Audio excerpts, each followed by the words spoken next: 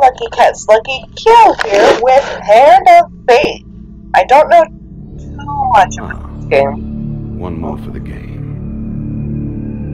Come, sit. You have passed the 13 gates. And you come to my table to play the game of life and death. Your stake is wagered. I refuse none who come here. Yet, I say, turn back.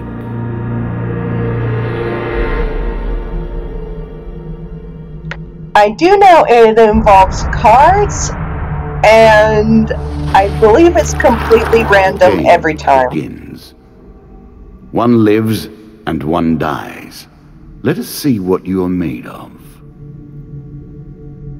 Here is the first member of my court, the Jack of Dust.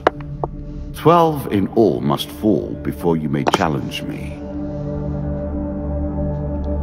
The bandit leader is stronger and faster than most bandits encountered. He can become enraged, making powerful, unblockable attacks. He also inspires his followers to steal gold on each hit.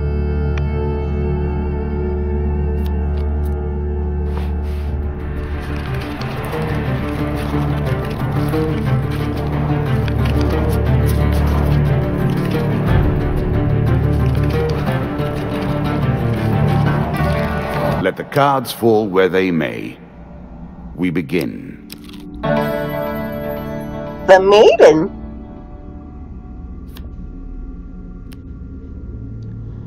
One day, in a shady forest, you encounter an elf maiden.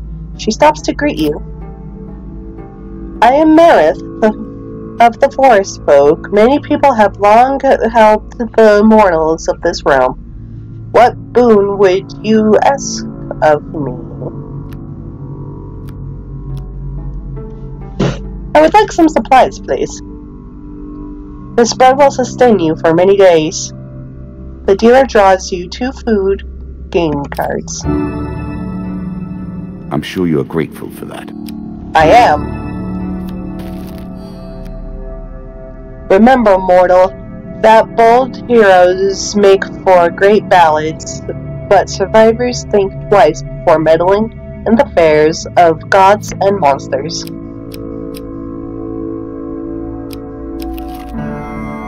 Twisted Canyon. That first moment, that glinting weapon, the call to action, to adventure. Truly, there is nothing like it. You see a weapon glinting in the sunlight, laying next to a skeleton at the bottom of a canyon. Climb down and retrieve it, or leave it. The walls of the canyon are covered in thick vines, perfect for climbing. Sure. Choose from these options. Yes!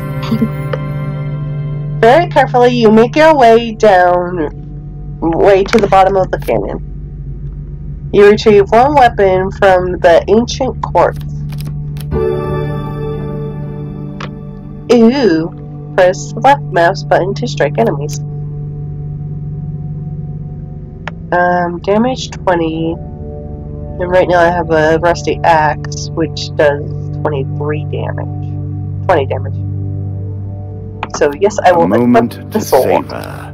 That will make you much more effective. I was never a fan of illusion or pretense. Here, I'll make an exception. Whilst enjoying your evening meal at the local tavern, a strange old man takes the seat next to yours. He taps your shoulder quite painfully with his wooden staff to get your attention, and you notice that he appears to be a goblin, poorly disguised as a human. His wizened face grins at you with a hint of madness. My name is Mr. Lionel. If you give me what I need, boy, I will conjure up your heart's desire with this wizarding wand of my own creation. He cackles uncontrollably for a few moments, then sits patiently waiting for your answer. What do you need? Need? I need to help you. Mr. Lionel taps his staff on the ground, and a shield materializes at your feet. There you go, old bean. He smiles a warm grin that reveals all his chipped and yellowed teeth. Your face reminds me of my son. I haven't met you before, have I?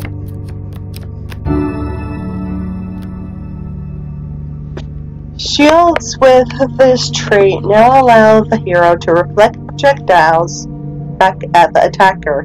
This must be performed with precise timing as the projectiles draw near. Press the Q key to reflect projectiles. Look for the green indicator above the hero's head. Weapons with this trait allow the hero to counter. You can now reflect your opponent's ranged attacks using your shield. Make good use of this skill if you wish to survive. Then, before you can stop him, with inhuman speed, he snatches a pickled onion off your plate and sprints out the tavern door.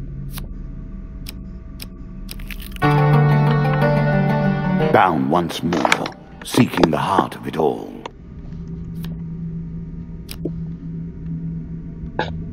You have discovered the exit to this area. You embark on the next leg of your adventure. The journey is well begun.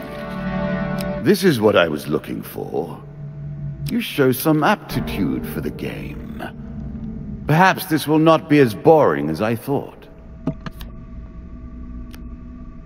Suddenly, a tree falls across your path, blocking the way ahead. The dealer draws you one monster card. The weapons bristle from trees around you, their wielders' faces obscured by wider growth. Give us all your gold, or die. Attack the cowardly band for daring to threaten you. You shout a battle cry and raise your weapon. The battle begins.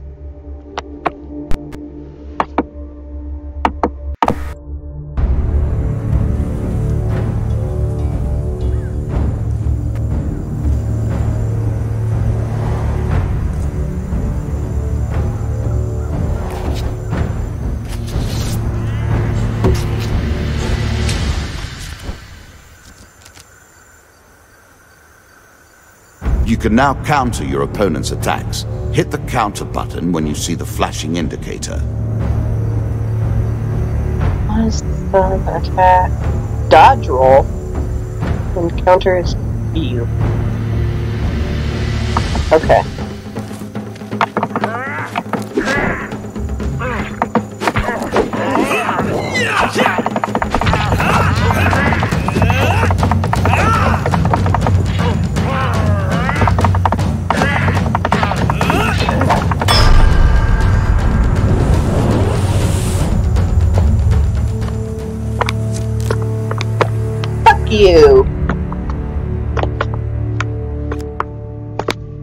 You search the bodies for loot. The dealer draws you 3 game cards.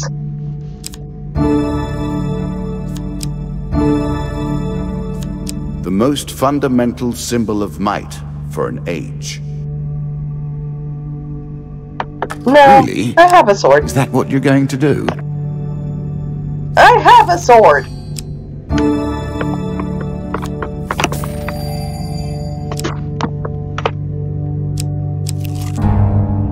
Ambush? What did you think would happen with a card called Ambush, eh? A slight rustling behind you is all the warning you get that your life is in grave danger. Draw 1 monster card. The last one was 2 cards. Part 2, right?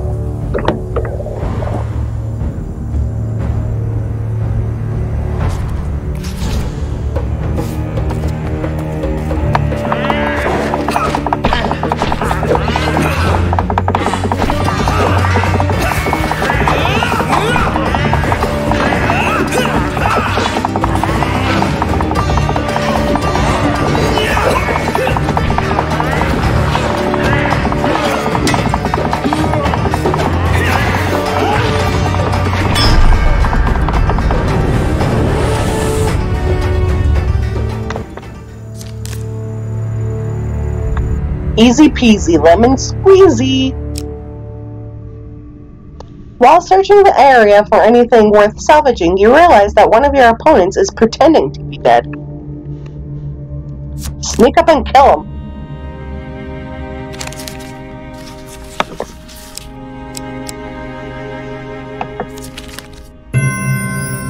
Oh.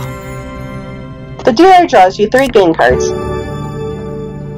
A quick weapon blow to the head fixes that. You finish searching the area.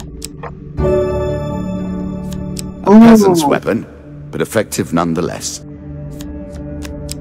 That does more damage.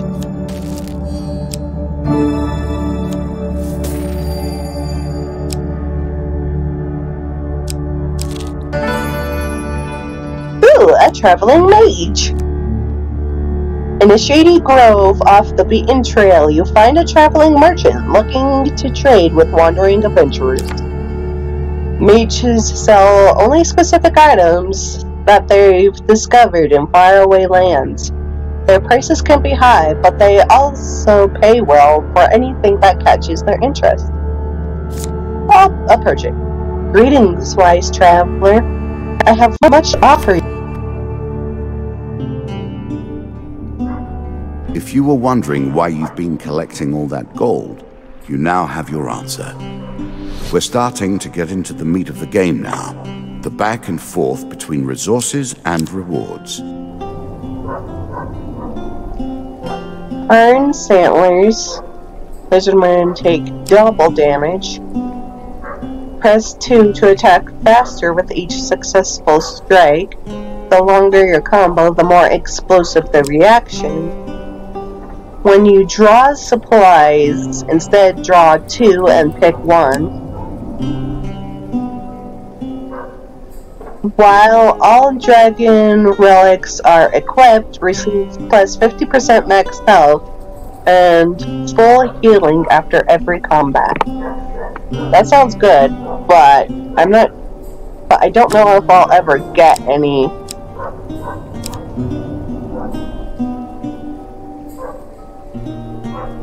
dragon stuff.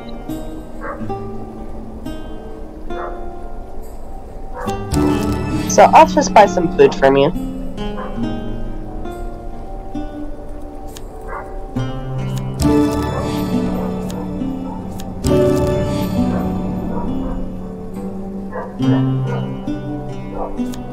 One more.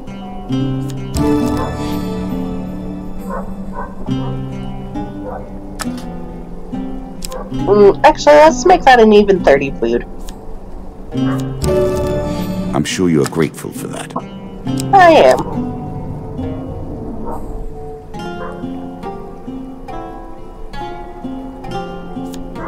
Also, one of the 2 swords I have. And I'll keep everything else.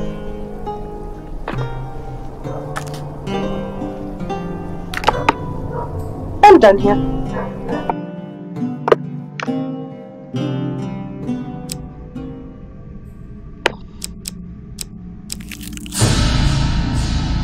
You have reached my first champion.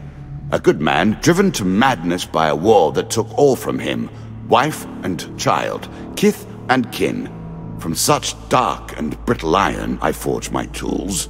Now we see your metal. This token will unlock more cards if you can defeat this encounter.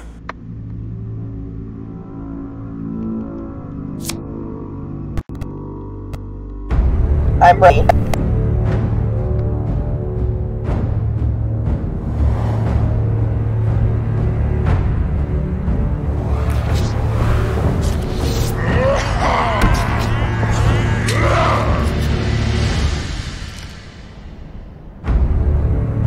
Some enemy attacks cannot be blocked or countered. Get out of the way or stop them with your own counterattack.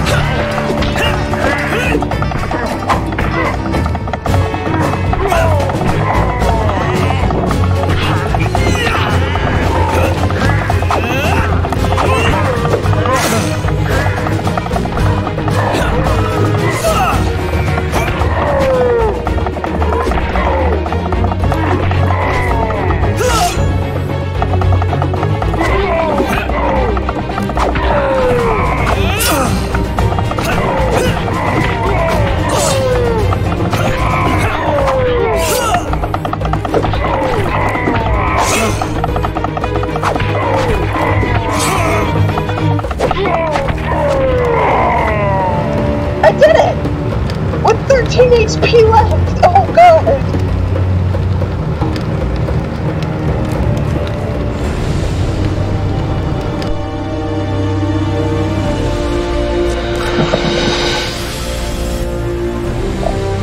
Oh, Jesus. Down into the worms with him. Perhaps there is peace for him in the grave, poor soul. One champion has been sent to the cabinet. Yet we are only at the start of our road. You will face 11 more opponents who will test your strength, your memories, and your resolve. Few fall at the first hurdle. None reach the last. We have wagered, and you have won. You may claim your rewards, yet I will also claim mine. As you improve, so do I. Balance must be retained.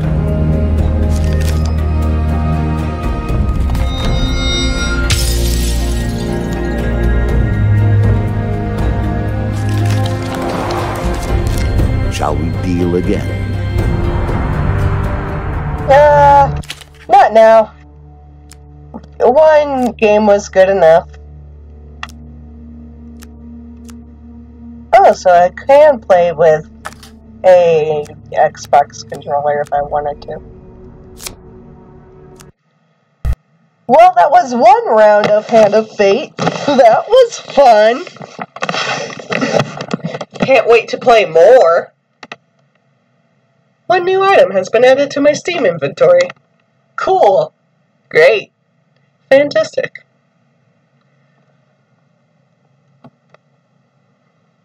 So that was shorter than what I normally do, but I think one round of a card game is good enough. So, I will see you in the next episode. Stay lucky!